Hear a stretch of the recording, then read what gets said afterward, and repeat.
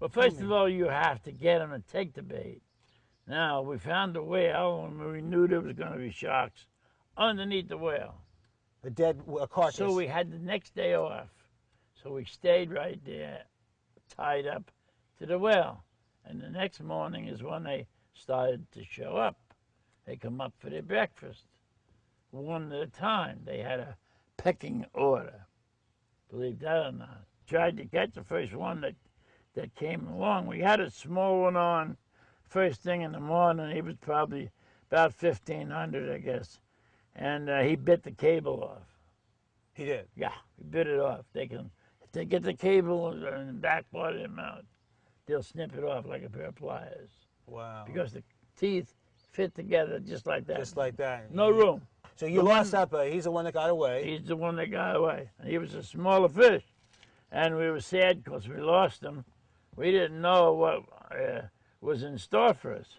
Later on, I kept teasing the big one, and I got the big one to take the bait. Normally, you have one puppet in the front, you harpoon from. I invented the dual.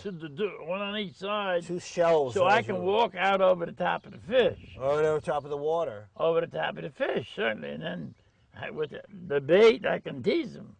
Right? And it works out good. And you got a big old hook in there? Is that the idea inside Certainly. that boat? Yeah, how else are we going to catch him? And You got to have a hook in there. And he swallows it. No, I don't swallow, but he grabbed it, and because luckily we got him on the outside, and the leader stayed up there, so he couldn't. He was trying to, but he couldn't bite the leader.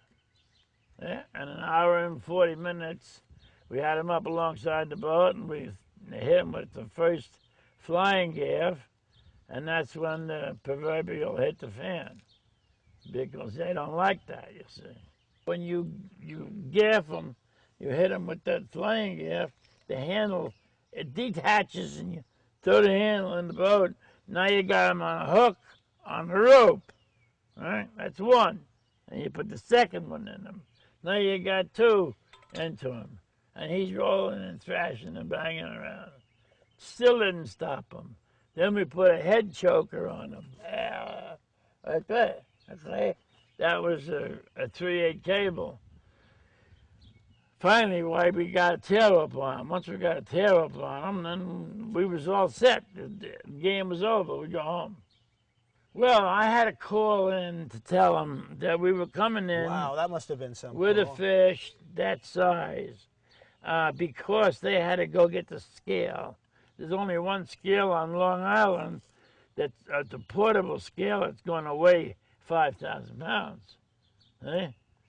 So they bring the scale, it's about that big, bring it, and they hook it onto the hook, and then they put the fish on it, and they pick it up out of the water. And that's how they tell. Now the fish is dead by this point, right? Almost dead, yeah.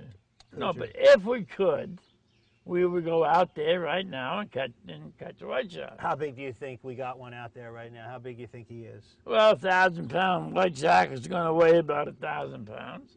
A 1,500-pound fish is going to weigh about 1,500. A 2,000-pound fish is going to weigh almost 2,000 pounds. All right? I guess you could argue. Well, they're that. all I could argue different that sizes. point. Yeah. I'm not going to be serious. I absolutely refuse to be serious. I don't care who's on the boat or what we're doing. The only time I'm serious is when we hook a fish. Then you better be serious.